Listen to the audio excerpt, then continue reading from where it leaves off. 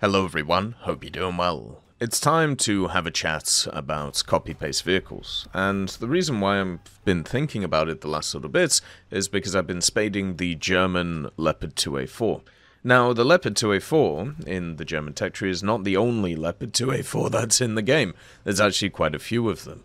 But there are two in the Swedish tree, the SDRV121 and also the Finnish Leopard 2A4 that I've already played and already spaded. So this is either my second or third spading of a standard Leopard 2A4. The only difference between them is the 121, at least when I played it, got stock APF SDS, which was quite nice and made it a little bit easier, whereas with the 2A4 nowadays you have to research the DM13 at rank 1.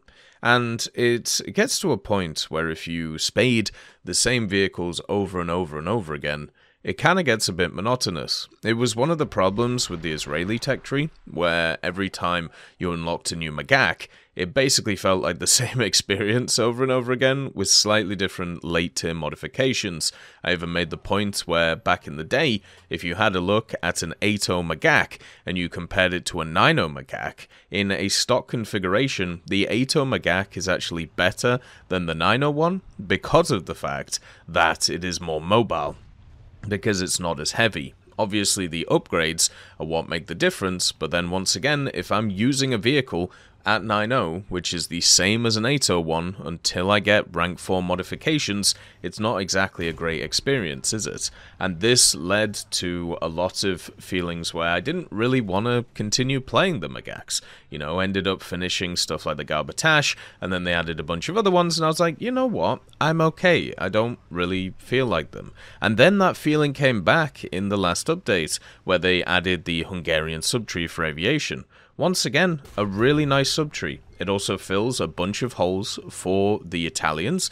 It actually fixes some of their CAS issues, but mainly some of their jet issues, where there are a lot of jets which are in very awkward places at the moment. So now, with the Hungarians there, it actually makes a lot more sense to play through that part of the tech tree.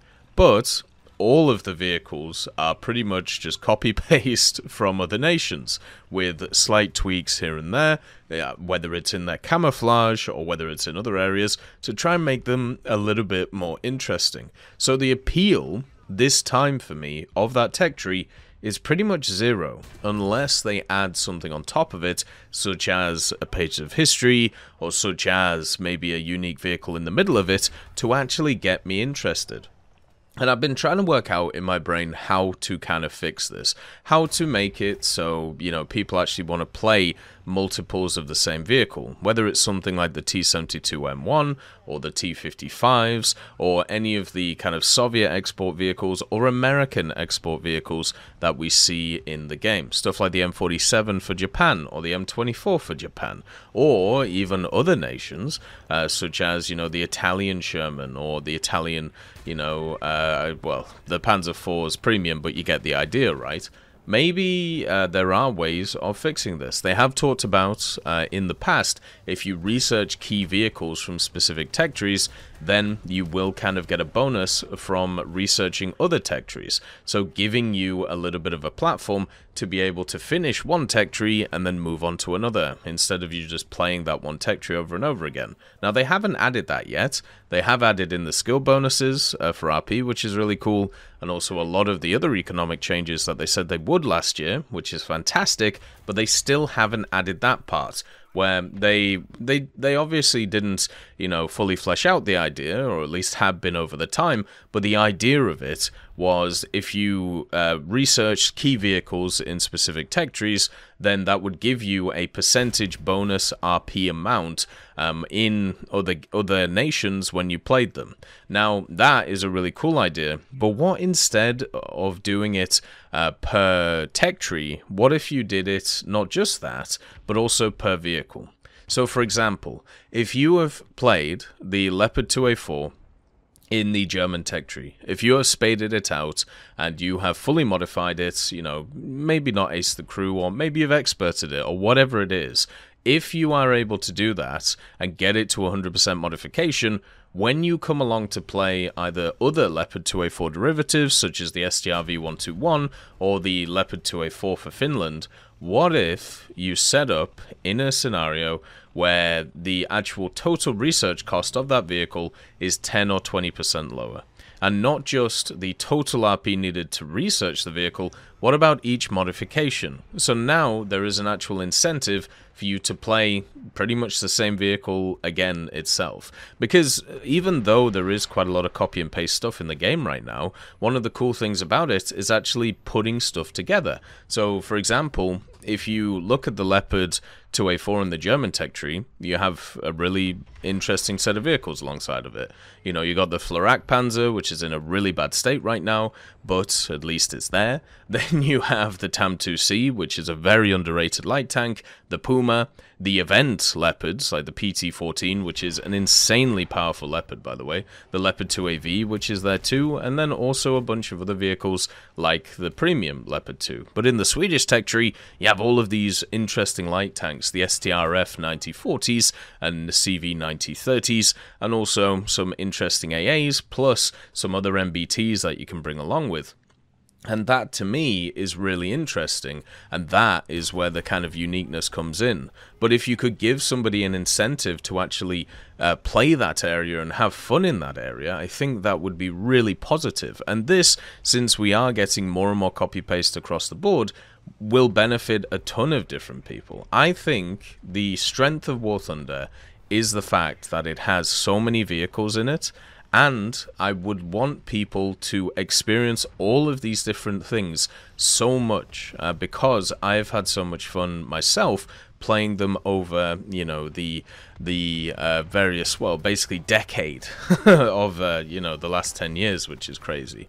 And if you give them an incentive to do it, not just in ground, by the way, this could easily be done in aviation, this could easily be done in naval, it could even be done in helicopters, where, you know, you have stuff like the AH-1s and even the MH-60s and stuff like that, where you could just give a little discount to the secondary vehicle if you've already finished modifying the first. This would be fantastic, and I really, really hope they have a system like this in the works, and the fact that SL, at least for me, is not a huge issue anymore, and the fact that I've never really seen too many people worry about it, I feel like the main focus now of these things should be on research and should be on trying to make it easier for people to be able to get as many vehicles as possible. Hopefully this year we're already in for a research reduction. We're probably going to be in for a bunch of BR changes soon as well, which will be really nice. But the main thing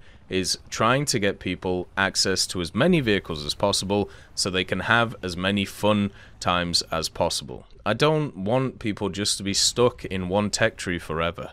I want them to be able to want to explore different things. And since right now there isn't really a ton of incentives to do it, even the pages of history, the vast majority of the pages of history you can do with US, Germany, or USSR.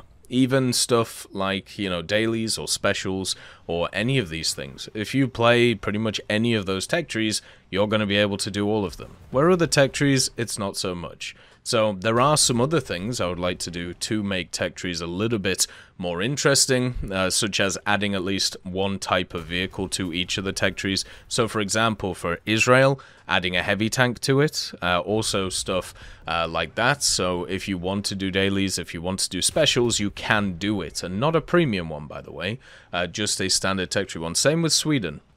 Since Sweden does not have, I don't think, a standard tech tree heavy tank, it means that you just can't do those dailies. Same with stuff like strike aircraft or light tanks at certain BRs. There needs to be a bit of variety to zhuzh it up. But the main thing is the discounts. The discounts is something you don't see too much in the game, but it's something that is really required to just give people just a little incentive. And it, once again, it doesn't need to be a lot. You know, and you can adjust it as it goes along. Maybe you start off a 5% discount. Maybe instead of, you know, having to grind out 400,000 RP for something, what if it was just 390 or 380? It doesn't have to be a lot. It just has to be that little bit which separates it from its previous vehicle. And then, if you feel like it's not giving enough incentive or it's not pushing people to do it, you can always increase it a little bit and just try different things. Or maybe give people coupons, where if they spade a specific vehicle, they can go, oh, so there is a similar vehicle in another tech tree. You can pick one which you want at a discount, maybe a 30% discount in RP to actually, totally research the vehicle, and then that gives you an incentive to do it. For me, this would be fantastic and would be really good, and also help people move between the tech trees, which means they have a better time and don't just get stuck playing the same monotony over and over again. One of the things that I've seen that really puts people in a negative headspace is when they get stuck in one tech tree with this belief that they have to get to top tier, and if they don't get to top tier, they're going to, end up being a failure to something. Whereas the people who generally will have a better time are ones which just vary and move around the place and then eventually get to top tier. You don't have to get to the bangers straight away. So with this method, it would mean that people would have a bit more choice, and also it would be a great incentive for people to try different things. And after playing the Leopard 2A4, I'm not really interested in spending another one for a bit. And that, if I had that incentive, may actually change, especially since I have a bunch of things I want to research, especially in the Italian tech tree. As always though, I hope you have a wonderful day, and I'll see you next time. I'd just like to thank Tullio Pontecorvo, Brendan Quinn, Carrion Crow, Gus Irenicus, Pieman, Wartinder, Teddy, Daniel Stanton, Martinez, B. Young, Alan Hacker, Ozzy Panzer, Liam Shear, Opium Prime, Lafouche, Cam Arslan, Uncle Bean, and Derek R. for supporting the channel.